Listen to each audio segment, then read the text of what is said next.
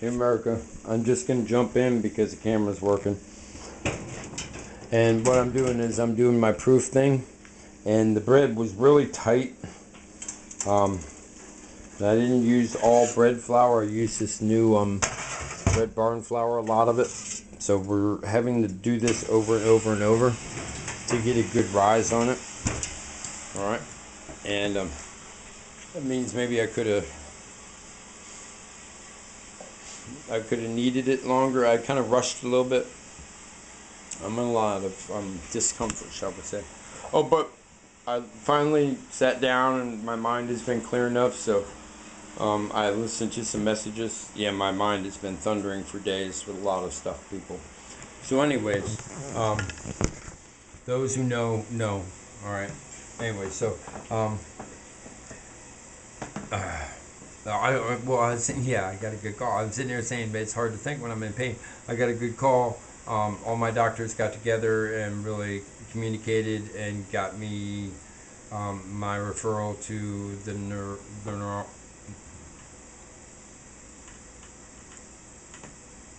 neurologist that I need to see, and we're gonna move from there. I think first thing we'll do is we're gonna try to find a way to take the pain away and relax my body first. And we'll try that first, and then Dr. Lynn had a drug that he was talking about that would take away the actual sensors working in my neuron firings. I didn't know if that was a good idea right now, but maybe later, because my neuron firings are very important when I'm working out. I must extreme my neuron firings to get my proper workout. Anyways, what we're doing is we're just proofing some bread, and I use this. This is another Winco product, and it's the Red Barn, and it looks like it's like a whole wheat, but it with a bread flour mix. It's got a really.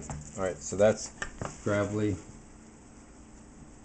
and that's like hard gravel and like stickier. This is like thicker gravel, like whole wheat. So it's a whole wheat. So it's gonna be, oh man, of course, white. I'm wearing black, of course, and I always get white on myself. So I've just been rotating this for a while. Now, one thing that's important about this, you can do it too fast. All right. So I don't like go boil.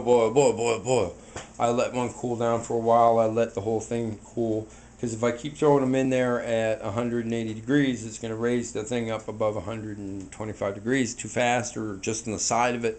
And this is where we talk about the bread being a living thing.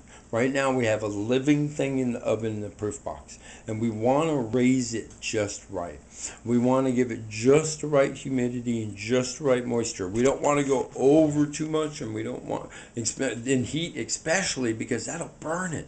And that's like taking the sun or your sun lamp and putting it right next to you, and it burns you instead of instead of giving you a tan, or a plant. It burns a plant if you get a bright light too close to it, so we back it away.